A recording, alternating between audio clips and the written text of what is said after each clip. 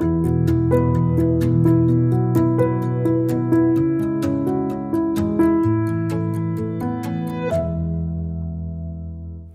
thesis focuses on the architectures realized in Forlì in the period between the two wars.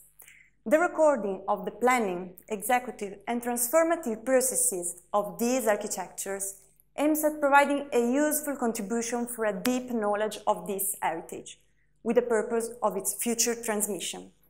Starting from the archival documentation and getting to the direct reading of the buildings, the study focuses on the Fascist period, and in so doing it analyzes the historical and constructive events of architectures that are emblematic in the redefinition of a territory deeply marked by the Fascist epoch: the Casa del Balilla, the Santrelli Kindergarten, the Aeronautical College and the Industrial Technical Institute.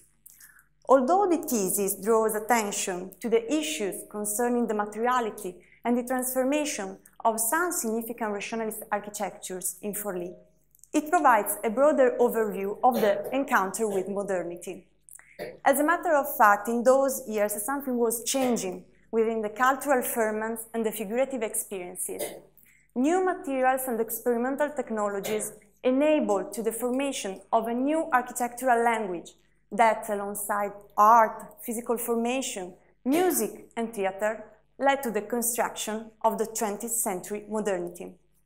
It's interesting how this new mental condition and its parallel figurative renovation can provide a series of suggestions also for the present.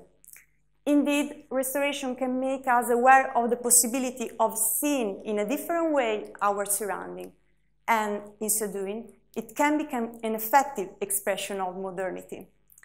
Therefore, placing itself in the scenario of the restoration of the 20th century heritage, the investigation gets to a reflection that involves the critical methodological questions of the operation.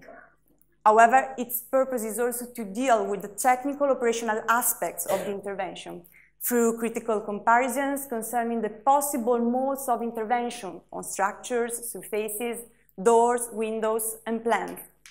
The aim is to outline a picture of deep knowledge of some significant experiences of rationalist architecture in Forlì, and to develop a reflection that might be useful both in practical and methodological terms to the identification of strategies oriented to the conservation and contemporary use of relevant material proofs of the 20th century heritage.